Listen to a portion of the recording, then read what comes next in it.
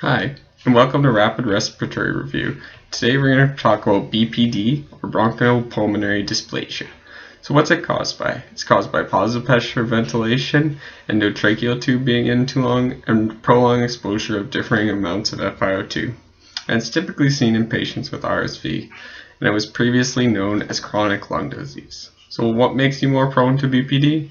If you have a PDA, a patent ductus arteriosus, poor nutrition in utero, family history of asthma, and fluid overload in the first few days of life. So how will it present?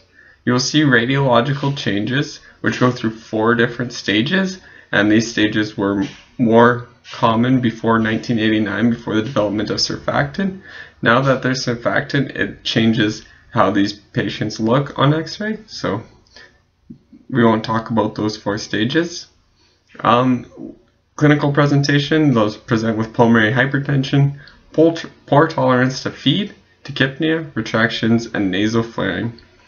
If they're less than 2, they may be readmitted with RSV since they're they have more prone to getting infections since their airways are compromised already and they don't have the ability to exhale or inspire properly. And prevention of BPD would be go as low on your FiO2 as you can just to maintain the same sats, and use low volume ventilation. The treatment, treat with what caused it. So if you're using high modes of ventilation, decrease that as soon as you can. And in other words, like if you were using a CPAP tube, you want to decrease those pressures as fast as you can and get the baby off the ventilator. And if not off the ventilator, change to non-invasive as fast as you can. Thanks for watching. Have a great day.